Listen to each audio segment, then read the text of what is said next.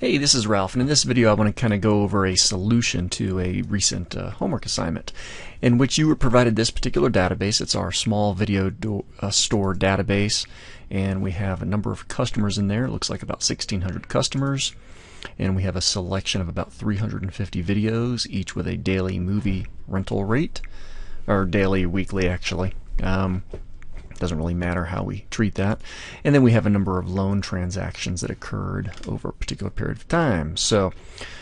And then you had a number of activities to do with this database, all related to making custom forms. So let's go ahead and take care of that. So one of the first things I asked you to do was to create a form for loans that will use the DateDiff function and display the number of days out when a user has entered both a checkout date and a return date. So if you could imagine, when a loan takes place, let me go ahead and just create a quick form just by selecting the table, hit the form button, and now I've got a form.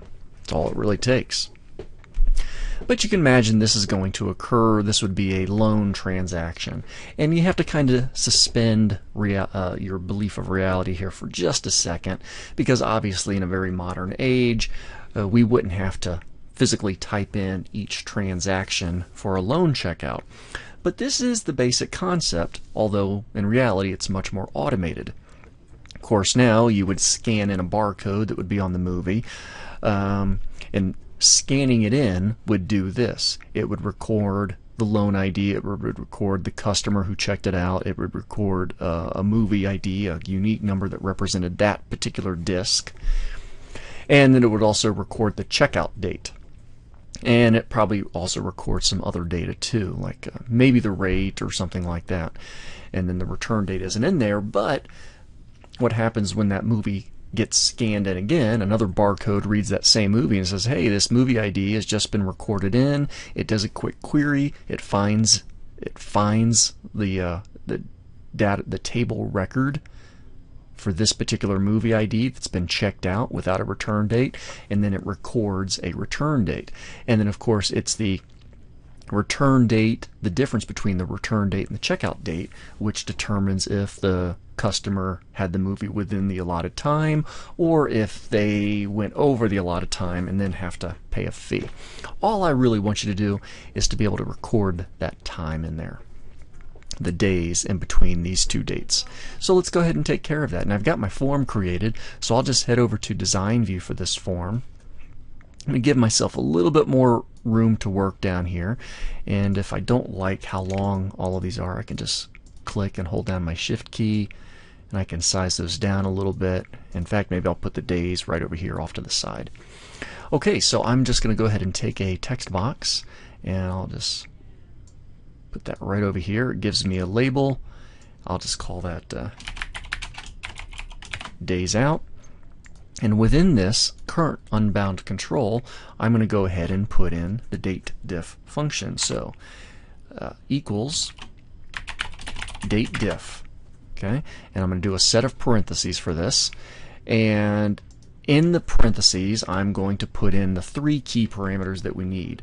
One is going to be the interval in question, and I want days, so I'm going to put the letter D in quotes. And there's several different things you can put as the interval in here. You can do YYYY to get the year, M for month, W for weekday, things like that, H for hour, N for minute.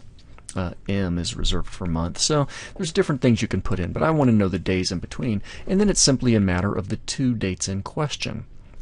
So my checkout date is an actual field, so I'm going to put that in square brackets. So I'll type in checkout date, closing square brackets, comma, and now I need my return date, which is also going to get put in brackets, return date. So that takes care of that, and of course the closing parentheses. So I know it's a little tough to see, so let me just go ahead and take a moment to expand this out a bit. Take this, move it off to the side, bring that over, bring that off to the right. Actually, let me just size this a bit so you can see it all in one line. So there's my DateDiff function. And if I go ahead and jump back over to Form View, I'm going to see that this particular customer had the movie out January 29th, I'm sorry, they took it out January 20th, they returned it June 29th, they had it out for 9 days, and that could very well be meaning a late penalty. And then you could do something different. You could actually do a little calculation down here that took the number of days out and perhaps divided it by 7 to find out if they had it out longer than they were supposed to have it out, and all that kind of thing. Or, that could be something else as part of the movie. Maybe the 7, some movies can be out for 3 nights, some movies can be out for 7 nights. A bunch of different ways you can do it. But the basic premise is that is our DateDiff function used in here. And if I'm back in my form view and I was going to enter in a new transaction, let's see, I'm going to, bear with me, I want to be able to copy in some basic information here, so I'm just going to do a screen grab of this so that way I can reference it. I'm going to create a new transaction. So remember, this is all happening with a barcode automatically, but let's say I type in a loan ID. Okay, so I have a new loan ID, and I'll just record the same customer.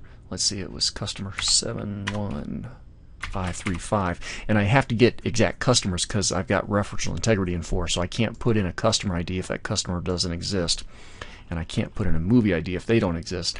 Movie ID is 736354, and I'll put in the checkout date as, let's see, I'll put it in as a few days ago, so I'll do like 5/5/13.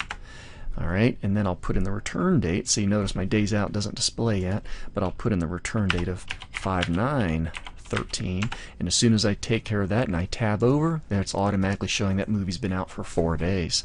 And that is our basic DateDiff function. Let's go back to design view real quick, and that was pretty easy to put in there as long as you know that function.